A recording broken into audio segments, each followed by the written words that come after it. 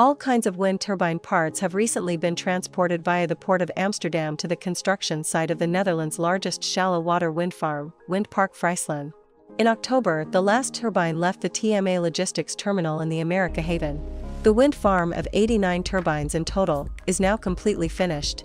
Windpark Fryslân, which will supply about 380 megawatts of power to about 500,000 households, is the fifth large wind farm to be installed from this region. North of the Amsterdam region has made a major contribution to the realization of this largest wind farm on inland waterways. In this region, the facilities and knowledge are available to facilitate the logistics, assembly and production of components.